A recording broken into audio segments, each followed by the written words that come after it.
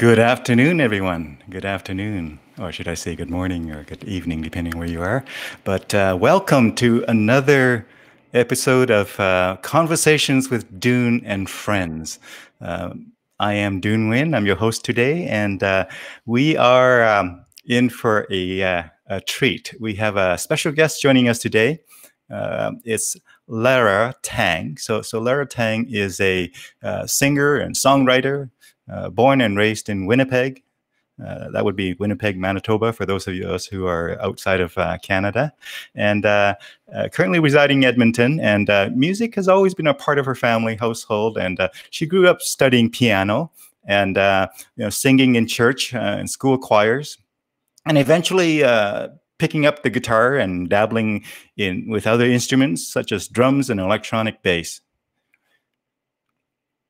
Lara attended the Canadian Mennonite University in Winnipeg for 2 years, studying classical voice, but eventually found it more interesting in the pro audio and recording industry.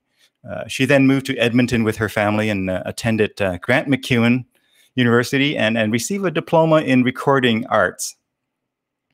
She wrote, produced, and self-released her debut EP called the Experience Collection, which can be found on many of the major streaming platforms. An electro-pop style musical collection of thoughts and experiences in life, not limited to anxiety, and life of a woman who works in the pro audio industry and dealing with grief as well.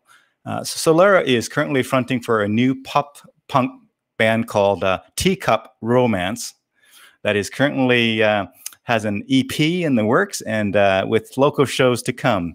So with that brief introduction, I would like you to join me in welcoming our guest, Lara Tang.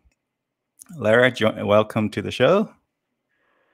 Hi, how's it going? Good, good. How are you today, my Good. friend? I'm doing good. Yeah, it's nice to see the sun finally came out for a little bit. Yeah. Yeah. So I just wanted to confirm with our viewers here, make sure that they can hear us. And so Lara, you can go on to the public tab if you haven't already. That way we can see and kind of hear from the audience that way. And for our viewers out there, if you have questions or comments for Lara, please feel free to add your comments and we'll be able to see it and Lara would be able to respond to them live. So the more interaction from the audience, the better. So welcome and wonderful. We have Bradley said yes here. He can hear. I assume Bradley is a friend of yours? He's my brother-in-law, actually. Wonderful. There you go. Can you see that on the screen when I feature it? You can see his photo. Wonderful. So thank you so much, Bradley, for confirming. Hopefully my voice is relatively the same kind of level as Lara's voice. But so Lara, tell us a bit more about your background before we get into the conversation today. Tell us more.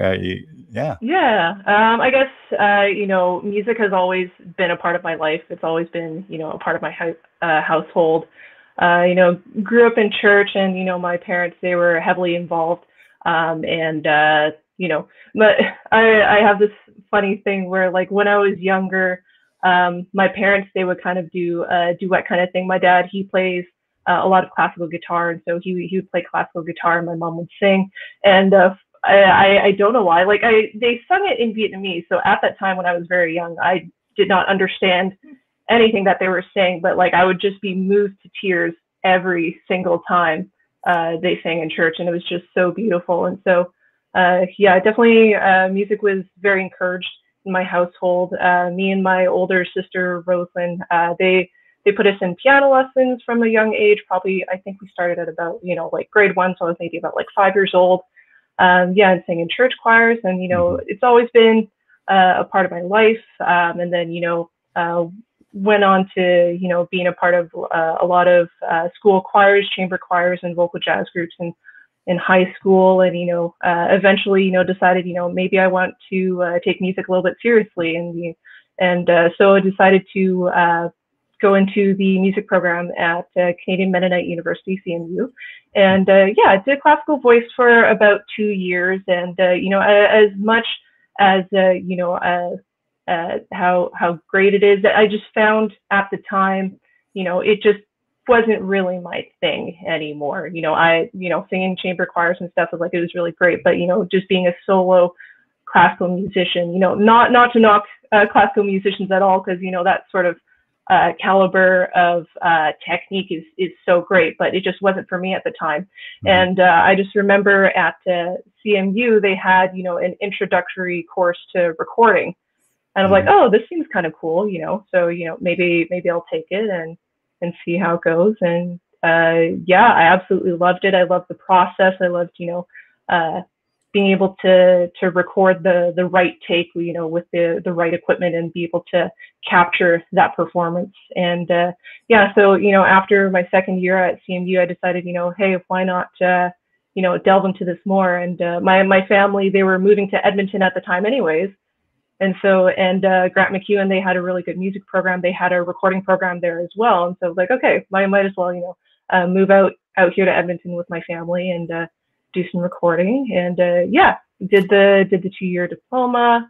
Right after that, I've been working at Long & McQuaid ever since. It's been about 7 years now that I started at Long & McQuaid working in pro audio and recording. And it's actually just been this past March that I've gotten to be an assistant manager at the White Avenue store. So it's been really good, and been really nice to do music on the side as well. Been involved in a lot more projects than I realized. It's funny, I was going through a bunch of videos and stuff to bring to this interview, and I've been involved in a lot that I give myself credit for. Yeah. Well, it's always great to kind of pause and take stock of where you've been and look in the rearview mirror a little bit. And I'm quite impressed and happy that you were able to get the classical training early on, because many of us who don't have that classical training come at music from a different direction. And at times we really wish that we have some of that classical kind of training early on. I did take bands, but bands is very much different than obviously a MacEwan University thing, which is very highly respected throughout. Anybody who knows about the MacEwan programs in music is just highly respected, right? Yeah, definitely. Like going to music school, like taking lessons, it's definitely taught me a lot of techniques and how to work with other musicians. It's really good that MacEwan kind of brought that to the table, because like at CMU, when I was doing the classical voice thing, it was basically just all about you.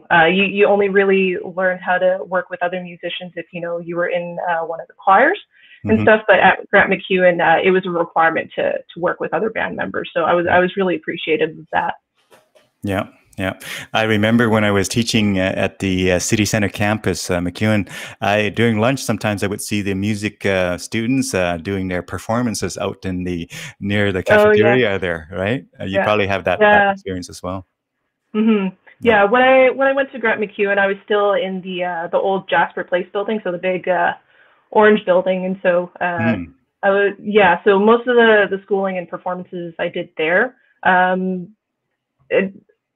I guess I never really performed at the city center campus. There was only one time where they had a battle of the bands, and me and a group of girls at the school at the time, we were like, hey, this sounds fun.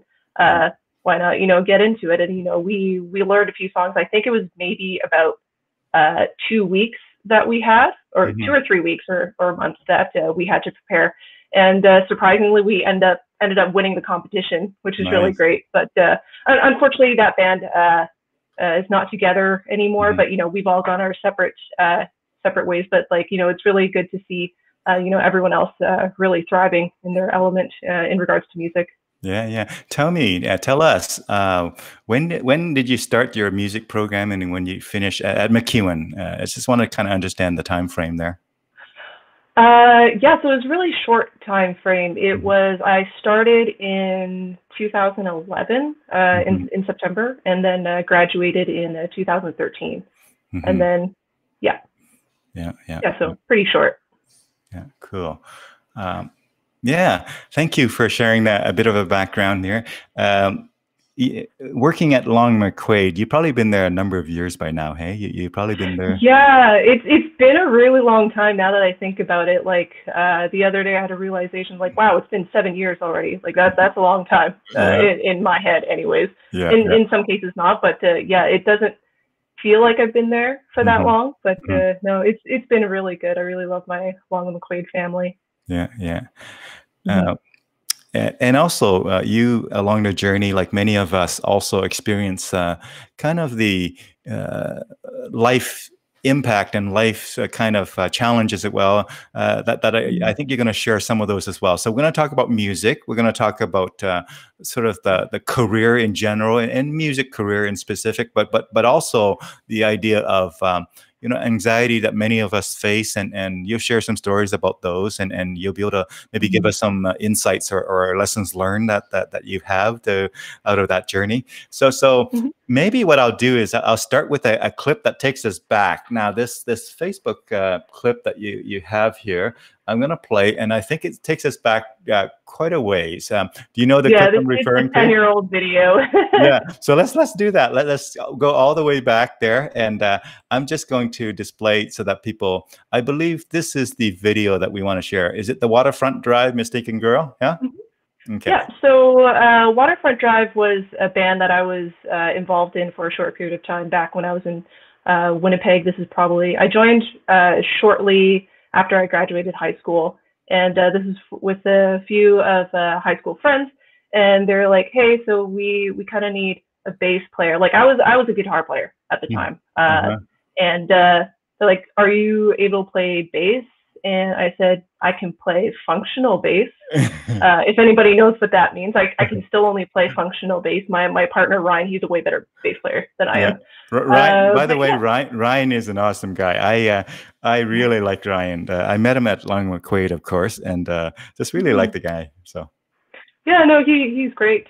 Yeah, really killer bass player, and you'll be a clip of him playing will be in that Sleeping in Traffic video that's coming up. Yeah, well, let's take a look here. And so this is the Waterfront Mistaken Girl here. I'm going to just cue it up, and let me know if you can see and hear it. And I'll bring it in here, and I'll be off camera.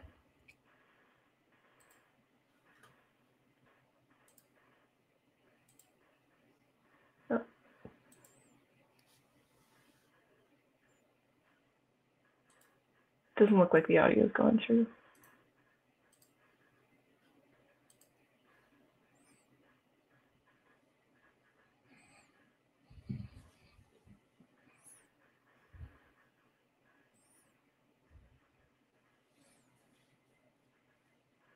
There's still no audio, but I guess while there's no audio, I'll talk a little bit about it. So this was our actually a debut show as Waterfront Drive, because I believe before the three guys that you see there, they were together, and they were called the Taylor Dimitrioff Band or something like that. And after I joined, they kind of wanted to rebrand it, because the singer there, T. Dimitrioff, he didn't want it to be all about him, but he wanted it to be a group effort. And so named it Waterfront Drive. Waterfront Drive is actually a road that's in Winnipeg that's I think near the Forks, if I'm not mistaken. And yeah, this is from our debut show. I see the fun ears there. What were they? What kind of ears are those? Oh, those were some reindeer antlers. It was Christmas at the time. It was like it was a Christmas party of some sort, so decided to be a little festive.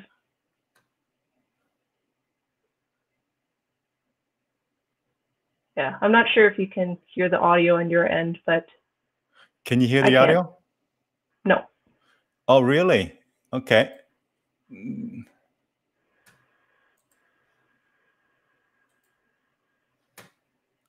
Let's try that again. Sorry about that. There we go. Not the best audio quality, but working with what we had at the time.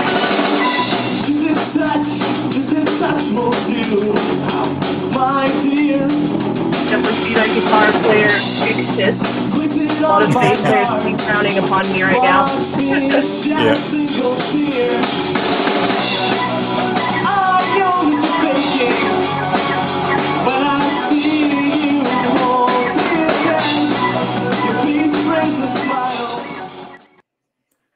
Yeah, so lots of fun back. What year would you say that was roughly? It was either, I want to say either 2009 or 2010. I'm pretty sure around. I think it was 2009 because I think I was still in, just started my first year at CMU, and that's when I was playing with this group. Right. So, it's always interesting looking back to our early musical days. And now you said you play guitar and then got into bass to play with this band here. And do you play keyboard as well along the way, Lara? Mm-hmm. Yeah, a little bit. When I was still performing in my solo project, I do have a keyboard that I bring along with me. I've got a Korg SB1. Mm-hmm. I'll usually bring that on stage with me. Yeah. Well, cool. Well, thank you for sharing this sort of early installment of the musical journey. We're going to go advance to the current day where your band looks quite a bit different and a lot more sophisticated, and the lighting and all production is quite a bit advanced compared to this. But we all start from somewhere, and this was one of the good old days. Yeah. Mm-hmm. All right. Let's continue the conversation here. So if you could share, when you started music, you mentioned that even listening to music in a language that you did not understand still made you very emotional and even cried along the way. So obviously music has a fundamental kind of connection there. Tell us, is there any stories of kind of music stories that you want to share early on here about those kinds of emotions that sort of come over as you perform? Any specific stories about performances that really resonate with you? I don't have any specific performances in mind. And that time that I was talking about, I was very young. Like, this is probably between, 3 to 5 years old. I just, being able to listen to my parents, perform together and hearing my mom sing, I just thought it was so beautiful. And, it's really great that music can be so moving. And, at a young age, like even though I didn't understand, a word that she was saying, just her conviction and the way that, she had, performed really moved me from a young age. And so, that was, what I knew from a very young age, that, music would be a really huge part of my life, and continues to be to this day. Yeah, that's awesome. Thank you for sharing that. So over the years, you kind of evolve in terms of your various music kind of style and whatnot. There's a clip here that I want to show. It is the Wake Up, featuring Jay Reds. Do you want to maybe introduce that before I show that clip? Yeah, so that one is from my EP, The Experience Collection. So that song in particular, I guess, is more of, it was a song, I basically wrote it as a letter to myself, to not be so, I guess, let down by anxiety. It was basically just like a pump up song, just like, yeah, you can do it, you got the power to do it, sort of thing. Yeah, and featured one of my good friends, Jay Reds. He's a local hip hop artist here in Edmonton, and yeah, really good friend of mine. Yeah. Well, great. I'm going to play it, and we're going to, I'll be just off the camera here. Sure.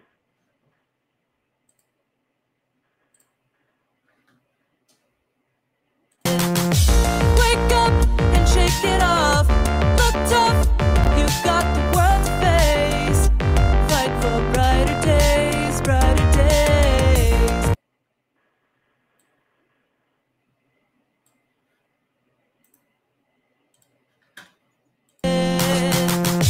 Wake up and shake it off. Look tough, you've got the world to face. Fight for brighter days, brighter days.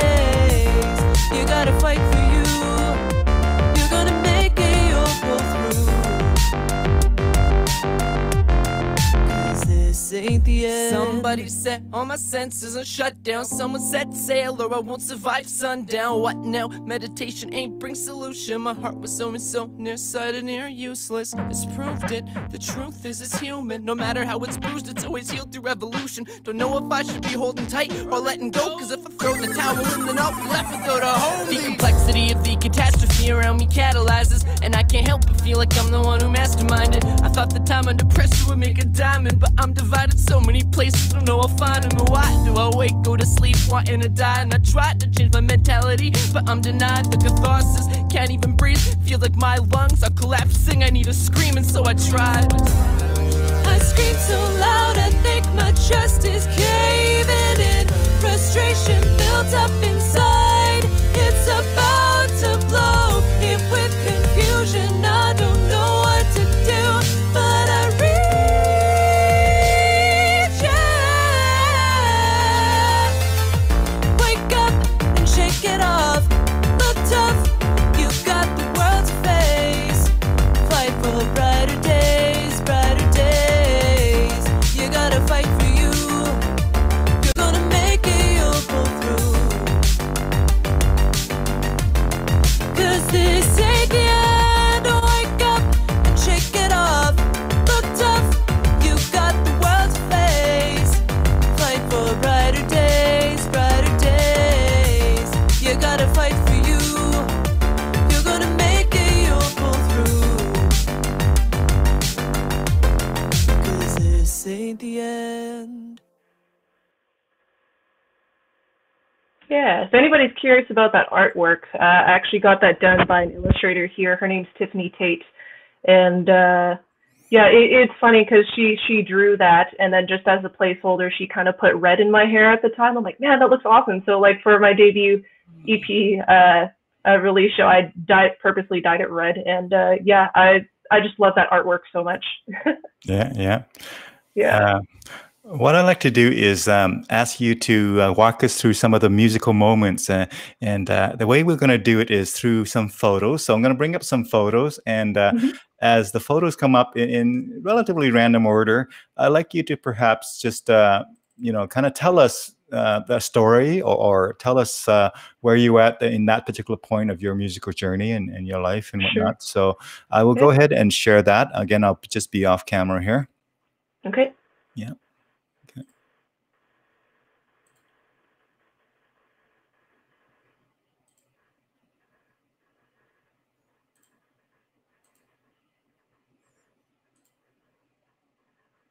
Okay, so this one is from a CD release show that I did with Sleeping in Traffic. Sleeping in Traffic, they are a local progressive. I'm gonna leave it at prog because they sometimes go into metal, sometimes go into like happier stuff. It's a lot of strange things, as you can see. A metal show with a saxophone, if you can see it there. Yeah, so. Yeah, this was at their CD release show for their album Feminism. This was in, I believe, March of 2017. They brought me on to, do a lot of harmonies and stuff for their album, and they brought me on to their show. So I guess I've been the unofficial honorary 5th member of the band. They technically only have 4 members. But yeah, this is a shot from that show, and right in the forefront is my partner Ryan there. When he still had all his hair, he actually chopped that off a few months ago. Right here? Yeah. So that's Ryan, that's you there. All right, let's look at the next photo. There's Ryan again here, and that's you. Yeah, Ryan again there, and this is post show. We were taking a group photo, and I just love this photo so much because we were all just genuinely, happy. I know like a lot of guys were like really stressed out about this time, but the show is over, and this particular photo, it was funny because we're all taking it, and the guy to my right there, Corey, we were taking a photo. He's like, "Where's Lara?" He's like, I know I'm a small person, but I'm like right here. And that was so that one's one of my favorite photos from the show. Oh, so I do that sometimes, looking for my phone when I'm like, it's right there, right? So yeah. Okay, so this is a band that I started back in, I I want to say 2013 or 2014, I think. This was a band called Silhouettes and Accolades. This is one of our promotional photos for it. Yeah, so this is a 5-piece rock group that I formed. It was, all of them were Grant MacEwan students, killer players, killer writers for sure. And yeah, this band was short-lived. We were, I think, about we only were together for maybe about a year and a half or 2 years. Yeah, and I won't get into details, you know, why we split up, but the highlights of this band is that our very last show, we actually got to play at K-Days one year. I think that was back in 2014. Awesome, K-Day. So for those who are not familiar with the Edmonton sort of festivals, K-Day, Klondike Days, it used to be called K-Days, and but it's the probably the largest exhibition all year, right, in Edmonton, in terms of outdoors event. It'd be similar to, but not quite as perhaps not quite as big as Stampede. You know, Calgary Stampede would be a little bit more, rowdier anyway. Calgary Stampede. All right, so this is the Edmonton K-Days that we were referring to. All right, tell us about this photo. I see a nice guitar amp in the background there. Yeah, being a guitar player. so this is so this is Silhouettes and Accolades. This is from our very first show. We played in October 2013. This was at Bohemia. And yeah, no, this was a really good show. This is before they, you know, added, I don't know if you've been there recently, but before they changed management and before they had a stage and everything, they kind of had like a mini stage, and so all 5 of us were kind of squished in on a little stage. You'll see in one of the clips there. But yeah, this is from them. That's my friend Megan Whittington on guitar and singing harmonies with me. So you singing lead there, I presume, and just singing, no guitar at that time? Yeah, just singing at that time. Cool. We've seen this in the video clip that we saw earlier, right? Yeah. So this is the illustration that I had made for this album, and I really love it a lot. How many songs on this album? There is 5 tracks. And when was it released, Lara? This was released November 2017. So about 2.5 years ago. Yeah, fairly recent. This is going way back. How many years? When was this roughly? Probably about 10 or 9 years ago. This is when I was still playing for Waterfront Drive. I kind of forget exactly. Well, I know exactly where this show was. I can't exactly remember the name of the place. Yeah, the name of the venue. This is back in Winnipeg. This is just off of Osborne Street. If any of my Winnipeg friends know where that is, I'm sure you all do. I don't. It's funny because one time I had a client in Winnipeg, and the first time I visited them, I realized my client is on Edmonton Street.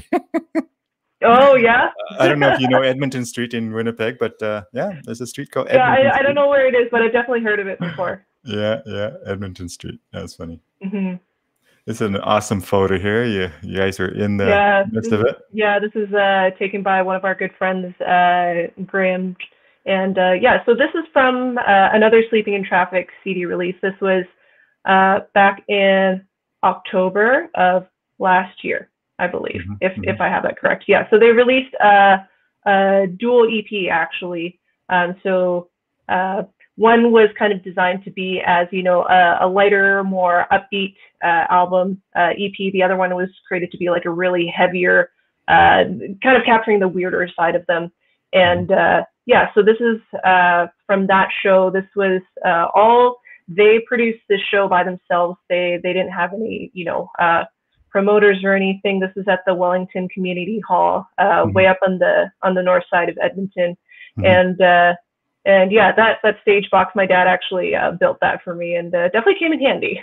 You know, when your dad builds stuff for your stage performances, you know you got a musical family, right? Yeah, exactly.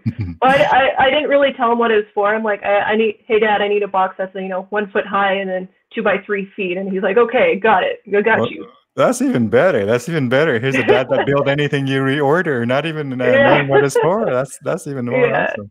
So is that uh, mm, Ryan on the bass back there? Mhm. Yeah. Yep, that's Cool. Ryan back there on the bass, and Corey Bossy in the front on So synth and vocals.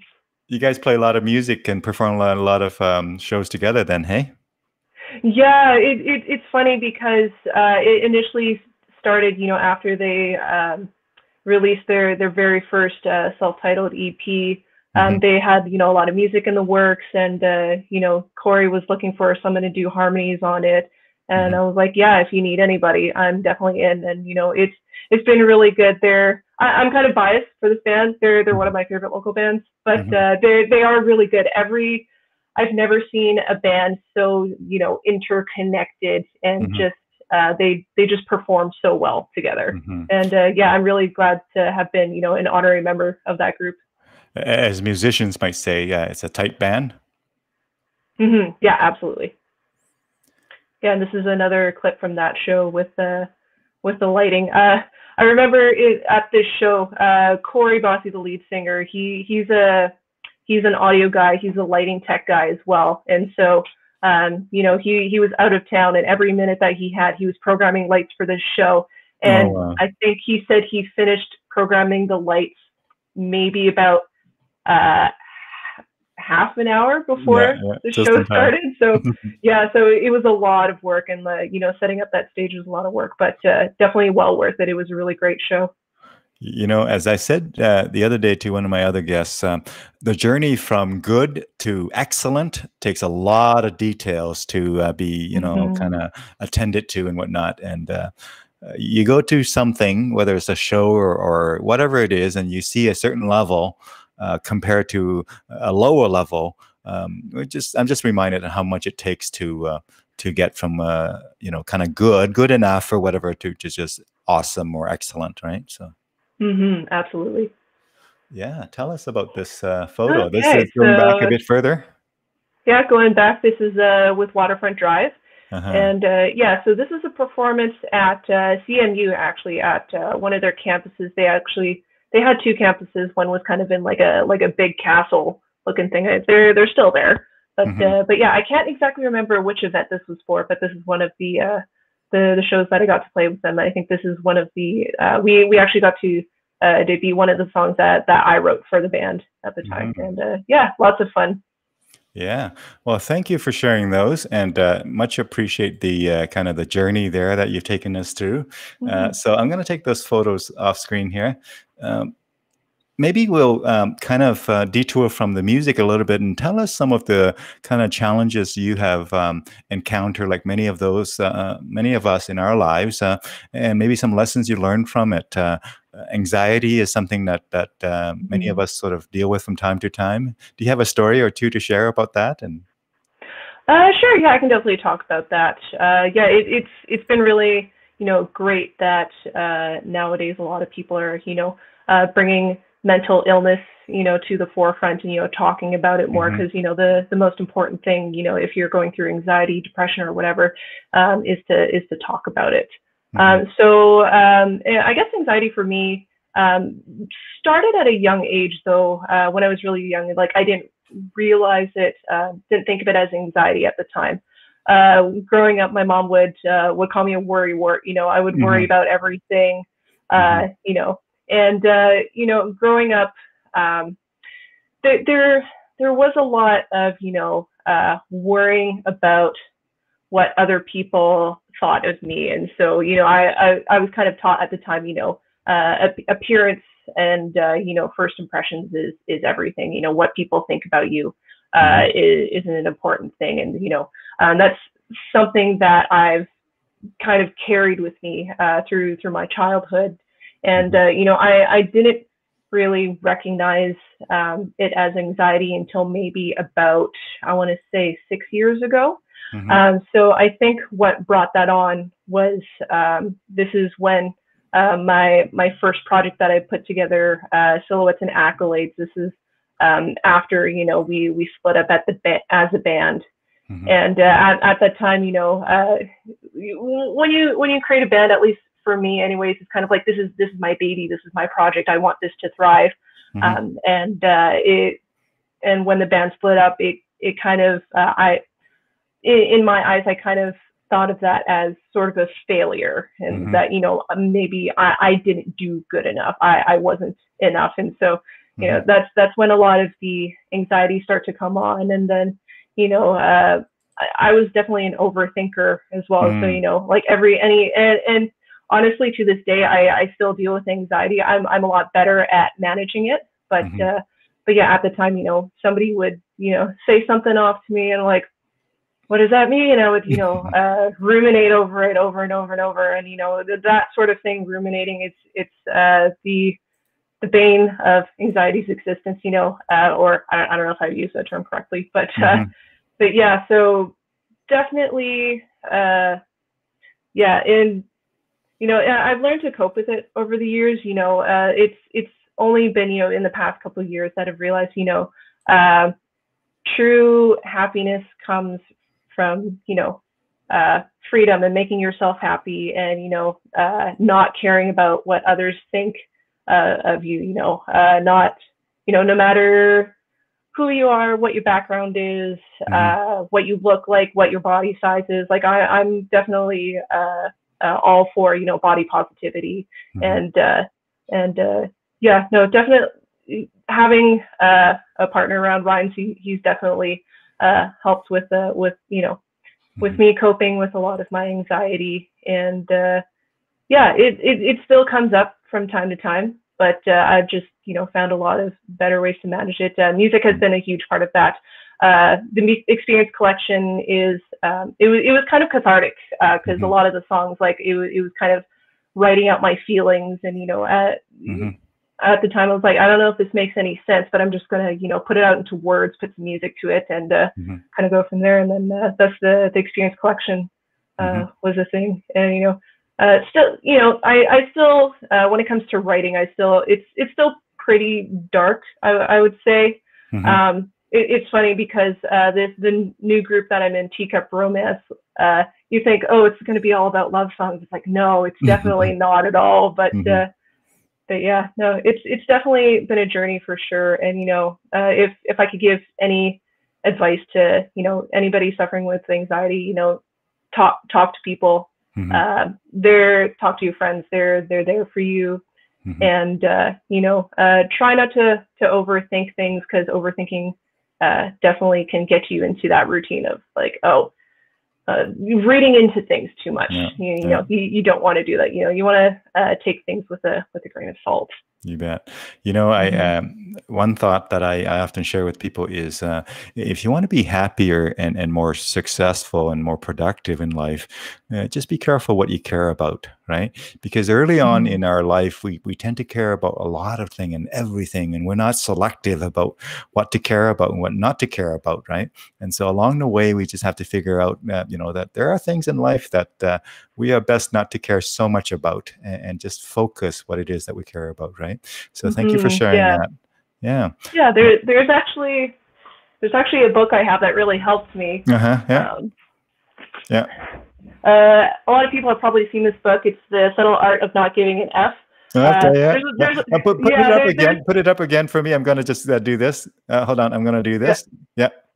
So, pardon the swear word here, but yeah, this is it's hilarious. It's been really good. You know, exactly what you said. You know, being selective about, you know, what you care about, because, you know, you can't care about everything. You can't give an F about everything. You know, so if you do care about absolutely everything, then, you know, you're just going to be in that hole of you know, caring too much about everything. Yeah, but basically, so, you lose your control. You basically let the world dictate your thoughts and feelings, rather than having a choice about where you focus and where you're not focusing, right? So exactly. Yeah. So thank you for sharing that. Now, in terms of you know, music, tell us a bit about your work in the pro audio kind of sector, because traditionally there's not a lot of women in that particular field. Is it changing? Has it changed? Tell us more. I feel like it is starting to change. It is a very slow change. Yeah. So when I started, I was even when I was in school in recording, I was one of maybe three girls that was Hmm. in the recording program at How, bi- MacEwan. how many in the class altogether, roughly? I want to say maybe about like 15 to 20 people. Right, So it was right. a pretty small class. Yeah. Hmm. But yeah, I was one of three or four girls. I can't Yeah, exactly yeah. So remember. about 20%, 20%. Yeah, yeah. Yeah. But yeah, it's definitely been interesting being in the audio industry. Especially working at Long and McQuaid, because Hmm. that's really the only or I guess department that I ever really worked in pro Hmm. audio and recording. And the thing that kind of sucks about it is because the music industry, especially the pro audio industry, Hmm. is kind of sexist. And so Yeah. I'd have a lot of people ask me for my opinion on something, and then when I go away to like go get something, they'll turn to my male coworker and ask Uh-huh. them the same question. Yeah. And it's like, oh, okay, well, I guess I don't know why you asked me about it, but Yeah. if you're not gonna take my Yeah. advice, then Yeah. it's been really good that Long and McQuaid has been really trying to focus on Mhm. having more women work at their stores, Yeah. and empowering women, and Yeah. not have any sort of discrimination Yeah. and stuff like that. But yeah, they're still sometimes working at the store. Like even after me being there for 7 years, Yeah. a lot of people for whatever reason don't Mhm. take me seriously. I don't know Mhm. if it's Mhm. maybe because I'm a woman, maybe because I have blue hair. I don't know, Mhm. but it would be nice, for there to be a shift, and so Yeah. that the audio and tech industry, it's not just for men, it's for Mhm. everybody. Yeah. Yeah. I think we're heading that way. I think we're heading that way. It might be a little slow, but I Mhm. must say though, like you said, Long McQuaid, you quite enjoy working there, and everybody who I know who worked at Long McQuaid has nothing but great things to say about the experience at that store. Obviously, they're quite successful, and rightly so, and so have lots of locations and whatnot. But yeah, the whole kind of recording and sound engineering, yeah, it's continued to evolve, and with all the digital stuff and whatnot, I think there's going to be some people who might even feel like they don't like the new world the way it's sort of shaping up to be. And Yeah. then there are other, perhaps younger people who are saying, "This is my time," right? Yeah, exactly. There's still a lot of people who come in, they're like, yeah, man, I'm just an analog guy. Like, Yeah. I don't know what to do with like this digital stuff. It's like, okay, well, I mean, it's good to know the analog, but with the way the industry is going, it's probably going to be good for you to, hop Yeah. on the digital train, because because a lot of venues, they'll have digital boards, and you bring an analog guy in who's never used it, Yeah. and they're kind of in hot water. Yeah. Yeah. Yeah. Yeah, I like to share the next clip, and I think it's the is it Von Hoy and This Town? Give us a quick intro on that while I cue it up for everybody. Yeah, so Von Hoy, he's also another local artist based here in Edmonton, in indie folk type of stuff. And I actually met him through working at Long and McQuaid. I'd helped him with a few orders and stuff, and then there was hadn't seen him for a really long time.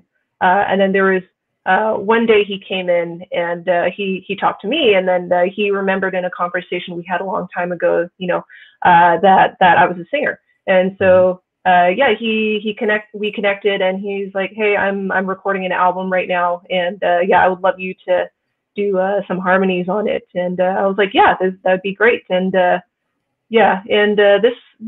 particular clip here, this is from his debut album release, which was it was a really nice show. It was actually a house show. It was very intimate, and played with a 5-piece band. Mm-hmm.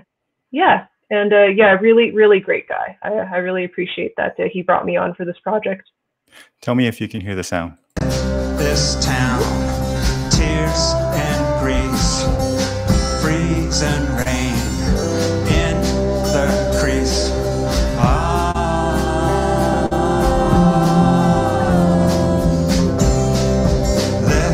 This town, fast money and pain, alcohol and dust, and a little rain.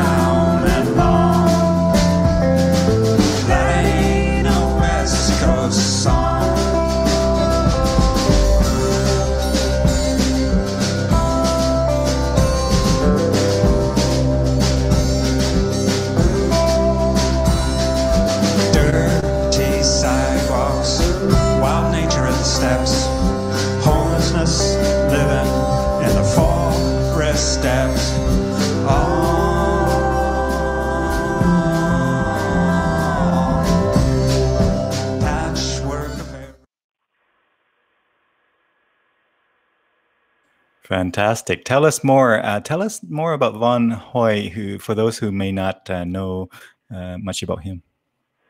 Yeah, so local indie artist here in Edmonton. Excuse me. He I haven't really seen. I don't know if he's playing currently right now, but yeah, local indie folk artist. Definitely. He's been around for a long time. He's definitely had like a few EPs and stuff. I think this one was his second studio album. That was I think most of it was recorded at what was the studio? That's off Stu Kirkwood's studio on the west side. Sound Extractor. Yeah, it was all recorded there. But yeah, really great artist. He had a lot of interesting tunings. I found with his guitar. His guitar wasn't ever really in standard E tuning. But yeah, no, definitely interesting artist for sure. Yeah. That's great. So tell us more. Do you prefer kind of doing harmony, or do you prefer doing lead vocal? I know for me, I'm not much of a singer, but when I do sing, I'm much more comfortable with lead vocal, because the harmony thing is actually a lot more difficult, a lot more technically challenging to get harmony right and whatnot. So whenever I sing, I tend to do the melody thing and not the harmony. Right. Yeah. Honestly, I really love doing both. Both, kind of have their thing, being, fronting for a few bands. No, you get to be the deliverer of the message. But when you're doing harmony, I've sang in a lot of choirs for as long as I can remember. So harmonizing with people, definitely something that you if you do for a really long time, it comes easy. If you don't, then no better time to do it than now, right? But yeah. But yeah, no, I really love both. I really love singing with other people, and fronting for bands is really fun as well. Yeah, no, I need to spend more time doing harmony, because every time, now I don't sing as often as I play guitar. That's my main thing. But whenever I do sing, I just, for whatever reason, gravitate towards the melody, and I just never really spent enough time with harmony. So I know and respect how complex it is to actually be able to get it right all the time there. Yeah. So tell us more. There's another clip that I wanted to show. Maybe introduce it for us in terms of. There's a clip here with the. Is it J Reds and that path? So J Reds, and like I mentioned before, he's a local hip hop artist here in Edmonton. A really good friend of mine, and he's very active in the hip hop scene. He's also a promoter as well. So. He's got his own promotion company, and I actually taught him voice lessons for a little bit, for maybe about a year or two, and you can definitely tell that from when we started to where he is now, like his technique and singing ability has just gone up greatly, and yeah, no, it's been really good to connect with him, and and teach someone else my craft. Yeah, let's take a listen. In your hand, long enough it petrifies, materializes with rocks and a price or a pipe. And I know the ciphers would be boring without all these stories, but could you laugh if you had passed up your path to glory? This path to glory has stolen everything from me that was important. This path to glory has stolen everything from me that was important. This path to glory has stolen everything from me that was important. This path to glory has stolen everything from me that was important. I just wanted to say it'll be okay. Roam free we may. It's another dream, another day. But now we're sinking in the tar pit, cause life ain't got to harness. The race will never end to see who could go the farthest.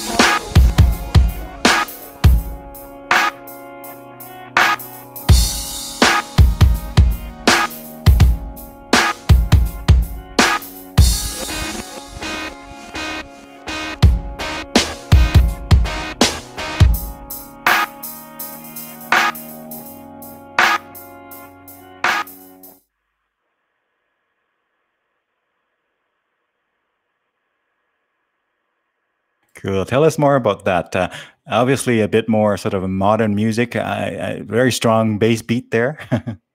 Yeah, they're definitely hip hop for sure. And yeah, this was actually mixed by Ryan as well. He's actually best friends with Ryan, so that's how I got to know him and you know his music, and that's how he was able to connect with me and you know do some vocal coaching.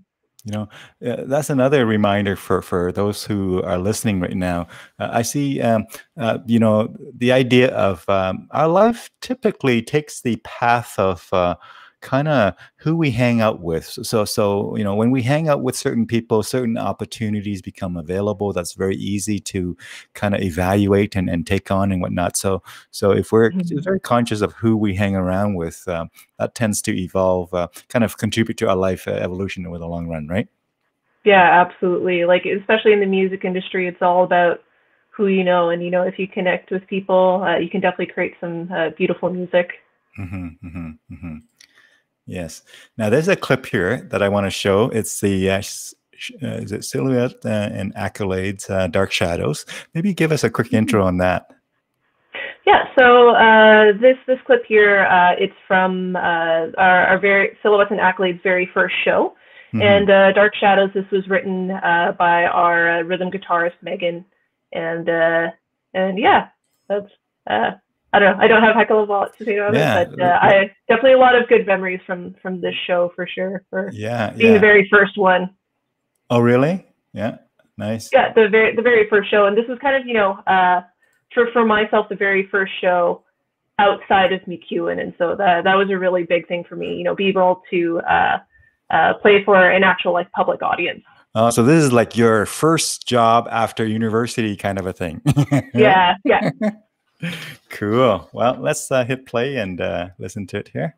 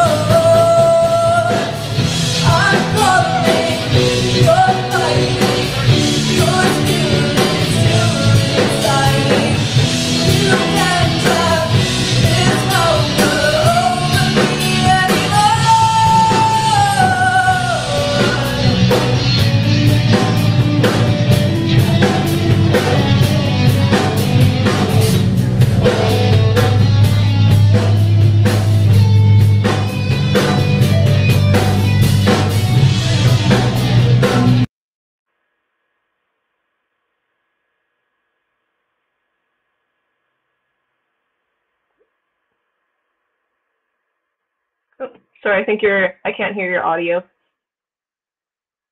Thank you. I muted myself to prevent it. This was your first gig after the university, you were saying, and that particular band, that particular kind of format, did it run for a long time, or did it evolve? This was kind of a shorter project. Like, this is the first band that I had, you know, created, and I think we were only together for maybe about like a year and a half or 2 years. Yeah. Cool.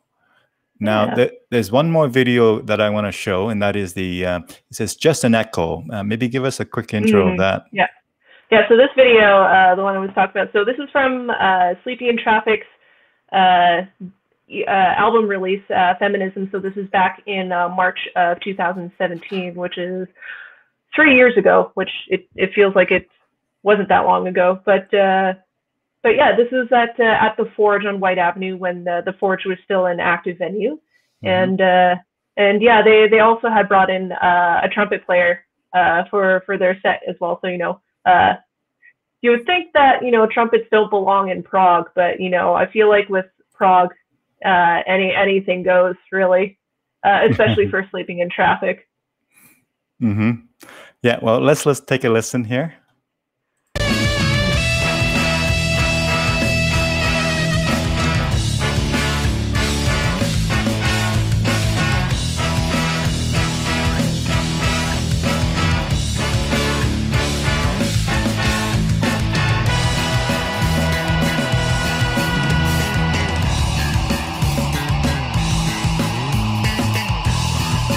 Ryan's a way better bass player than I am. Yes.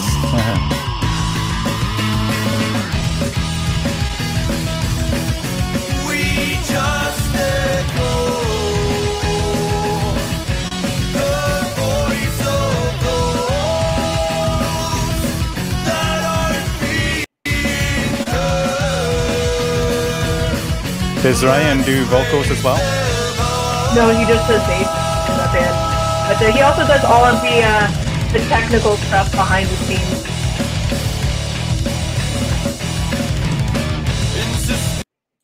That's awesome. That's awesome. So, so lots of different bands over the years. With your, I'm so happy and proud that you're able to not only play music and be in so many different bands and create CDs and things like that, but also work at a musical instrument store. So basically, your whole life just revolves around music and people within the music community. Yeah, exactly. Music has always been the one constant in my life, and it's been great. Music does a lot of things for me. I'm sure it does a lot of things for other people, but it's really good to use music as a way to connect with other people as well. Yeah. That's awesome. Awesome. So tell us more as we sort of round the corner on the hour here. Are there stories or anecdotes or insights or advice or wisdom that you want to pass on to those who are listening that you've learned from your journey so far? Well, I guess, as I said before, with when it comes to, coping with anxiety, talk to people. They're there for you. And try to connect with as many people as you can, but try to create those strong connections. Especially being in the music community, it definitely brought up a lot of opportunities. To play with people, to meet other musicians, and be friends. Here in Edmonton, it's a really tight music community, but very very tight knit, and we're all there for each other. And just try to make as many great connections as you can in your life, and then you'll have a really good support network when you need it. Yeah.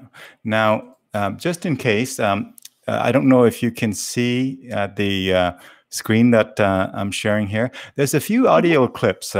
Now, are there any of these that you like to share with the audience while we're still on? I assume you are okay for time, Lara. I mean, if you had a meeting that you need to be at, I'm okay for time, so we can extend it a bit if you want to. But which one of these, if any, would you like us to kind of play and just share with our viewers? So there is a clip from the brand new project, Teacup Romance.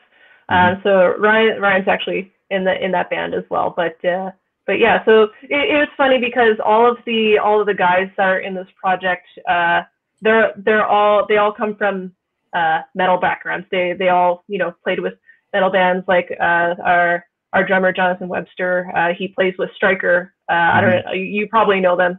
Bigger Edmonton band. But yeah, it was funny. It was brought up one day. They're all just prog and metal guys who want to play something fun and not think too hard about what they're playing. Like with Sleeping in Traffic, it's so tech heavy in terms of technique. Like every show that I've played with them, like it's always to a click. We got a click going. We got backing tracks and stuff. And yeah, Teacup Romance is just a lot of fun for us. And playing the music of our childhood, essentially. With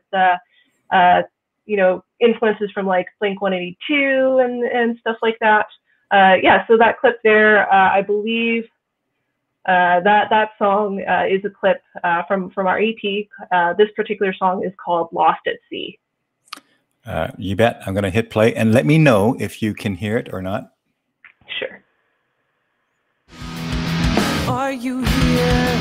I've been searching for so long for the sound of your voice, something familiar. I can't seem to find my way out of here. This place in the back of my mind where chaos lies, desperately clinging on to any hope. We all get lost at sea. We weather the storm that brings us to our knees, and we break down, pretend we're okay. We all have gone astray. Somehow we find our way, and when we find ourselves, we'll find our way back home. Helpless here in the cloud all consuming. Cool, cool. Yeah, that's actually the very first time that that it's been heard anywhere publicly. So this is the debut. There you go. Awesome. I'm happy to showing. be part of that. Yeah. So tell us, let's play all these five actually. If you have time, I can extend Sure, this yeah. conversation. So tell me which one to play next. Okay, let's see. There's Let's the plug some more Sleeping in Traffic. So yeah, there's a Sleeping in Traffic, Gaia Shrugged featured L. Yeah, let's go with yeah, that. so that one, Gaia Shrugged, that is from their EP, That Which Destroys Us. Yeah, really, really weird stuff, as you heard a little clip there. But yeah, this is probably one of their heaviest songs, Okay. at least in my opinion. But also one of my favorites as well, just because there's so much feeling behind it. Let me. Okay, so let me start the playing here. Consequences are catching up to us. Mass extinction spells our final hours. Every day we wither further away, away from the only God that ever mattered.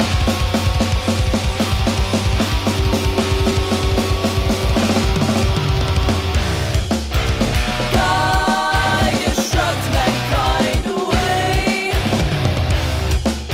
The gift of life is all but worn and frayed. When all the fires of industry have burned out and all the fuel spent, who among the dead will claim the riches?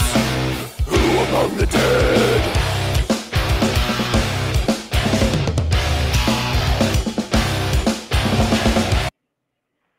I don't know if you hear a lot of that on your show. This is unique. This is awesome. You know, so all of a sudden you have your kind of high female voice soaring through all of that sort of more low kind of low pitch noises, right? Low pitch sounds and almost it make me think of Transformer for some reason just now.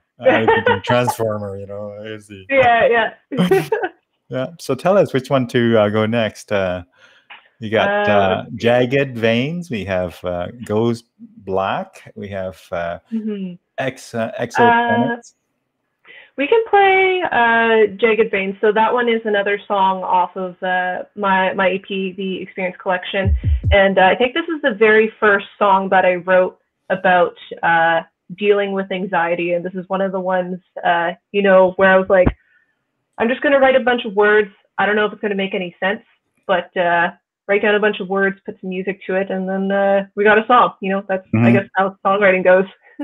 Yeah, well, you know you've got a particular feel down when you can be relaxed about it. You know, guys like me who have only written like 3 or 4 songs so far, and frankly, not very good at it yet. Take a lot of contemplation before you even start your next one. Whereas, you know, you get to a point, I'm sure, where just like any sort of discipline, where you can just sort of kind of whip another one up, and it may not be perfect, but you're comfortable with doing that, right? Yeah, you know, songwriting it's a really long process. You know, it took me a really long time to, you know, actually, you know, like I had written the song, you know, I had the form, you know, verse, chorus, whatever, and this album was all produced by myself as well, and so it took me a really long time, to put the musical elements to it. And with songwriting, it's kind of like working a muscle, right? If you don't do it as often, then you're probably not going to write as much. Might not come up with good ideas. If you do it all the time, you might get some stupid ideas, and that's totally okay. It's just about the process, just having it all written out, and and then you can go in and choose what you think is good or good enough to show anybody. And it's a complete process.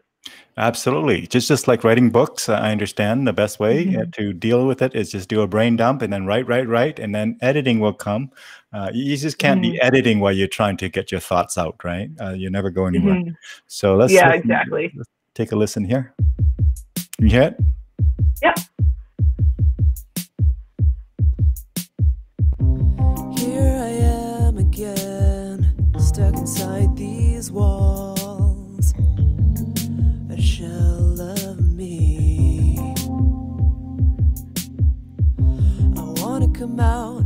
Yeah, this particular EP, I tried to keep it, as small of a group of people as possible. So I did all the songwriting, did all the electronic production. I got Ryan to do some production, and then he mixed and mastered it. And I've got one feature on there, and one illustrator, one CD printing guy, and so there was only about 6 people involved in this project. But I'm really proud that we were able to pull something like this off with so few people. Yeah. Don't help me, I don't want to burden you. I'll be okay. It always amazed me to hear somebody singing and then to hear their speaking voice. It's hard to even say, that's the same person. Hey, do you feel? Yeah, no. Yeah. Definitely. Like, you like a lot of my coworkers, talk to them every day. I know what their voice sounds like, but their singing voice is just so different and distinct. And that's what I love about singing, is that everyone's got something different to bring to the table.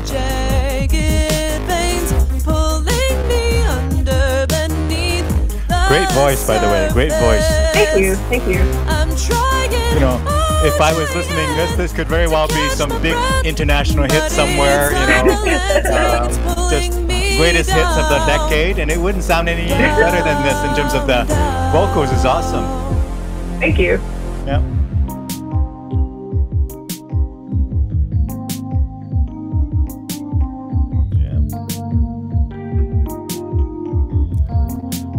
So what is playing? Tell us, what other instruments do you play? You play guitar, bass, keyboard? I play guitar. It's funny about multi-instrumentalists.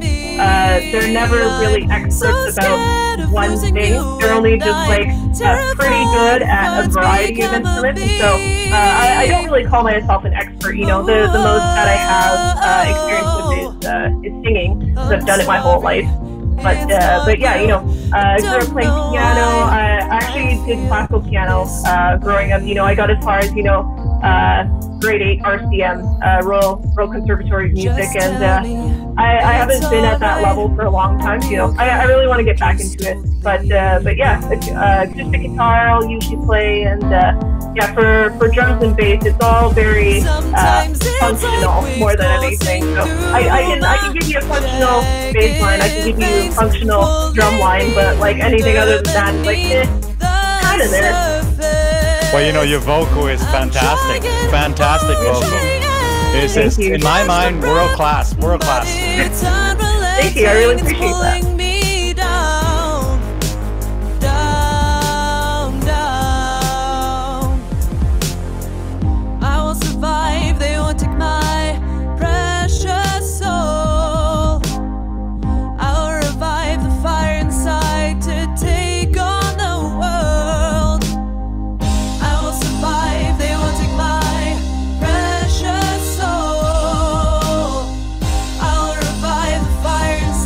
So you wrote both the music and the lyrics as well? Yeah. Awesome. Sometimes it's like waves coursing through my jagged veins. I really enjoy that this is turning into a listening party. Oh, you bet. You know, this is awesome music. I Thank bet you if you. you play this anywhere, people would say that's not a local artist. That's like international, famous, you know, singer somewhere. Yeah, well, thank you. I appreciate that. Sometimes it's like waves coursing through my jagged veins, pulling me under beneath the surface. I'm trying, oh, trying to catch my breath, but it's unrelenting. It's pulling me down. But it's unrelenting. It's pulling me down. Down, down.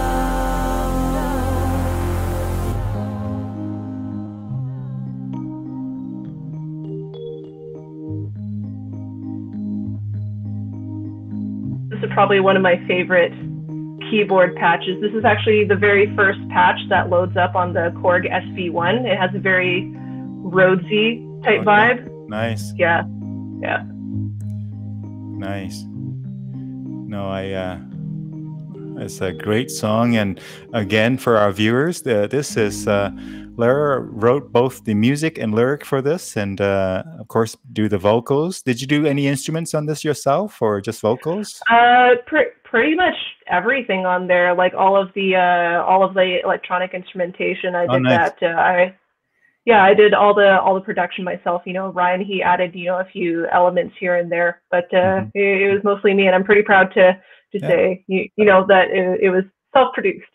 Yeah, this is an awesome song, and great vocals, Jagged Veins. Is it which CD is this on, or which album is this on, or is it? This is from the Experience collection. All right, cool. The Experience collection. Mm-hmm. Right. So, is there another clip that you'd like to share briefly with our audience here, or viewer here? We shared 3 or 4 of these, I think. Yeah, sure. Goes Black, we haven't done, and Exoplanet. Mm-hmm, yeah. So we can do the Silhouettes and Accolades. I did upload a shortened clip of it, so I don't know if you got that. I did that probably right before the interview, so I don't know if you have that. I see. No, I don't, because what happened is I copied it down, right? So oh, okay, gotcha. let me just go back and find it. Go ahead and introduce it while I find it for you. Mm-hmm, absolutely. So so this is from Silhouettes and Accolades from about 6 years ago, and this is also another song that was written by our rhythm guitarist Megan Whittington. Goes Black. This is the one and only song that I actually that I was the engineer on. I recorded, edited, mixed, and everything. I will say probably not my best work, but you know, it's definitely a first for sure. Mm-hmm. And you know, there's definitely something to be said about, you know, mixing your own vocals. You know, you become very hypercritical of you know, what you sound like. Is this the one? Yeah. Okay, can you hear it? Yeah. And now that I remember, I think I played bass on this one too. I like the bass lines. Okay, very simple, but very groovy.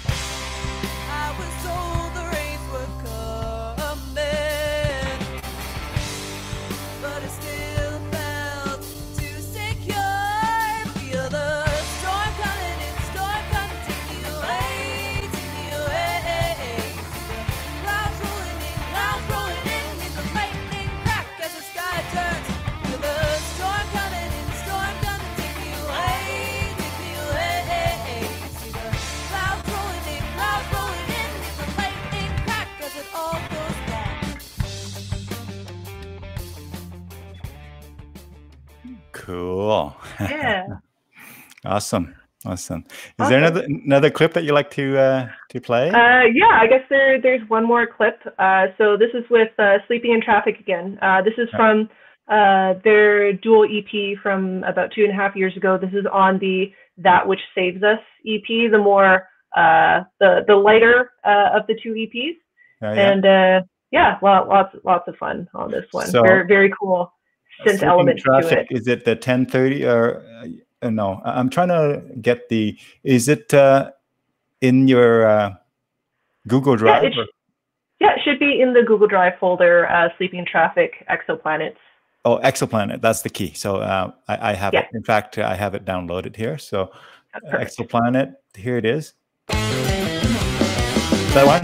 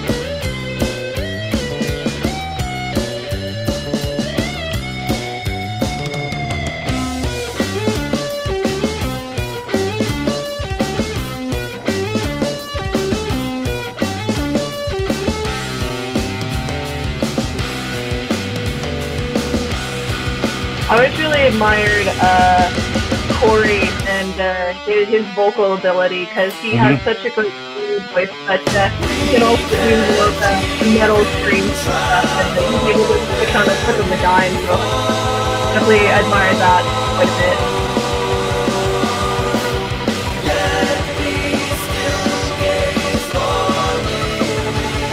For anybody that's curious about any or all of these bands, I'll put them in the description or in the comments after this is done, and so you guys can check them out and support local bands.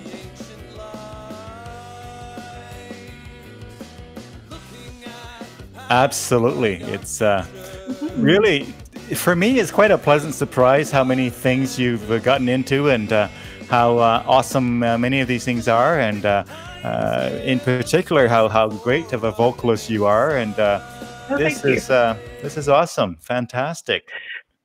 Yeah, it's funny because, like I said in the beginning, it wasn't until I started going through old photos and videos that I have been involved in a lot more than what I give myself credit for. So being involved in so many different musical genres, to being singing in chamber choirs and doing classical music, and then doing the whole electro-pop thing, and then being involved in a progressive metal project as well. So it's definitely good to be in a variety of projects. Yeah, definitely not a one-trick pony by any mean, and you have some balancing diversity to your musical journey, and that's always refreshing to see. And as we round around the corner on wrapping this up, if you have any stories or any thoughts that you want to share, or any words that you want to highlight,